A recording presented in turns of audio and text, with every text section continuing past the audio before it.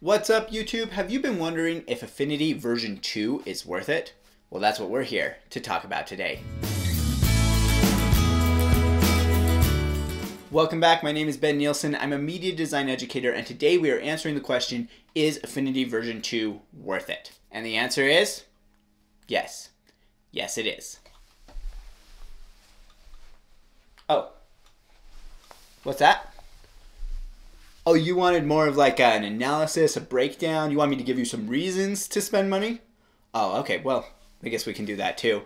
But to be honest, the simple answer is yes. But I'll go ahead and do the analysis and the breakdown for those of you who want it. Okay, so here's the deal. The Affinity V2 suite contains 3 apps for 3 platforms. We're going to talk about what each of those apps are, which platforms they go on, and how much they're each going to cost. So the 3 apps are Affinity Designer. That's the first one that ever came out for V1. It seems like it's been a long time now that we've had Affinity Designer, and that is an Adobe Illustrator competitor. It's vector illustration software. So if you're a graphic designer, that's the one for you. I've done a whole other video breaking down which apps are for which people, so you can go ahead and check that out because that hasn't changed in V2. The second one is Affinity Photo. This is an Adobe Photoshop competitor, so it's what we call a raster graphics editor. It's really for working with and manipulating photographs. It is not for doing graphic design, even though some people try to use these kinds of programs for that. And the third one is Affinity Publisher. This is a competitor to Adobe InDesign, and it is what we call a desktop publishing app,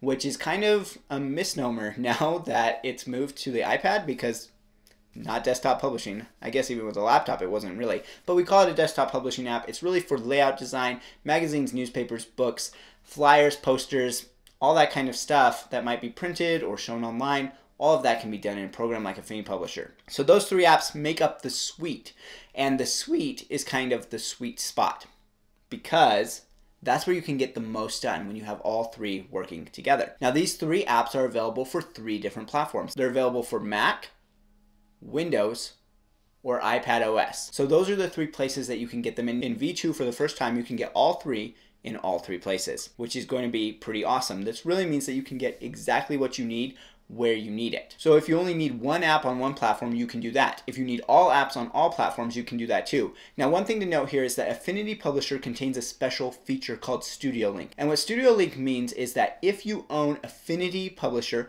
and you own Affinity Designer and Affinity Photo on the same platform, you can use Studiolink to access many of the features from Affinity Photo and Affinity Designer inside of Affinity Publisher.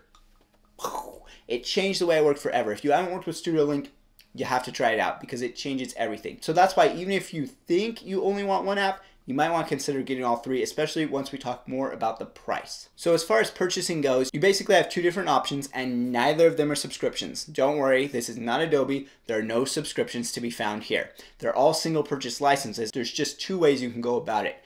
You can purchase either one app on one platform. So for example, Affinity Photo for the Windows platform. You can purchase a license like that. Or you can purchase what they're calling the universal license. This is a license for all 3 apps on all 3 platforms, which basically means you have every configuration of the app available to you, even if you switch platforms. So let's say you work primarily on Windows and then later you decide you're going to switch to Mac, you'll be set. You'll still have access to the apps there. Whereas if you buy this single app on a single platform, you would need to purchase the app again if you switched platforms. So that's really the benefit of the universal license, and it also comes with some cost savings. So let's go ahead and break down how much each of these options costs. Because we're currently in the launch for V2, they're offering all of these programs at a discount. All of the programs are 40% off right now, their list price. So this will go away eventually. You may be watching this in the future. So it's important to note that even if you are watching this in the future after the discount has ended, even the regular price on Affinity apps is still a killer deal. We'll talk a little bit more about that as we break down these prices. One important thing to note for those of you who've been Affinity users for a while is there is no specific discount for people who had V1. There's no upgrade discount. There's a specific reason for that. Affinity felt that it was going to be too complex for them to offer an upgrade discount because their apps have been bought so many places. They're bought on their website, they're bought on the Mac App Store, the iPad App Store, the Windows App Store, and getting a discount to all of those people just wasn't going to be feasible. So they decided, just to offer the discount to everyone. And the discount's better than it's been. I think before, when we've gotten discounts for new apps that have come out, it was like 30%, but this is 40%. So it's a really, really good discount. No one should feel offended about that. It's not that you're getting gypped for having been a user already. It's just that everybody else is also getting benefited. It doesn't take anything away from you. So these discounts are really nice, but they're still a good deal even if you don't get the discounts. Okay, so let's get to the prices. The universal license retails for $170, all 3 apps on all 3 platforms, whatever you need. And that is a really good deal. But with the 40% off discount, it's actually only $100 right now. So $100, all 3 apps, all 3 platforms. You can't go wrong with that deal in my mind. That's the one I personally got. But if you're like, I don't need all of the apps, you can still purchase individual licenses. So if you want to purchase an individual license for Mac or Windows for one of the apps, that's going to cost you $70. Still a good deal. With the discount right now at 40% off, it's only going to cost $41 per app. Of course, if you spend $41 per app, that would cost you a lot more in the long run than buying the universal app. In fact, if you want all 3 apps in any form, then it just makes more sense to get the universal app, which I think you should do because then you get access to Studiolink. Now the iPad's the last one, and the iPad is kind of the exception here. If you only work on the iPad, it might be smarter to only get the iPad apps if you don't see yourself using Mac or Windows in the future, because the iPad apps are only $20 a piece, so you could get the whole suite for $60 on the iPad. And of course, right now with the discount, they're going for just $12 a piece. You could get the whole suite on iPad for $36.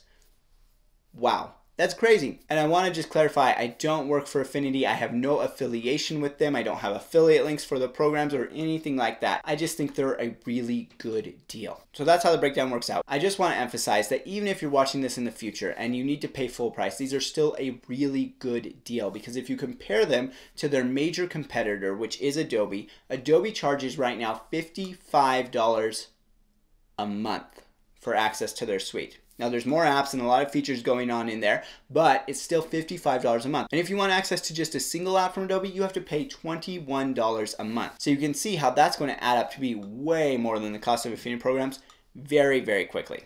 In fact, if you need the suite of Affinity and you can buy it for $100 right now, that's less than 2 months worth access to the Adobe suite. Pretty crazy, right? And even if you purchase them later, even if you have to pay the $170 for the suite, that's still like just less than 4 months of paying for Adobe suite. So they're always a good deal for what you get, which is why at the beginning of the video I said the answer is yes. There's just no other way to look at it. They are really cheap for what they're able to do.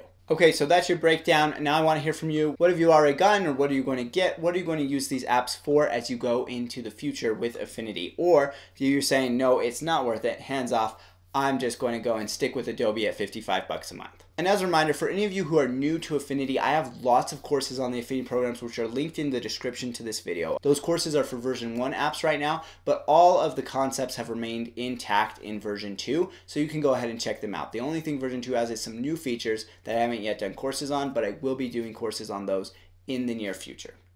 Okay, we'll chat in the comments, and I will see you in the next video.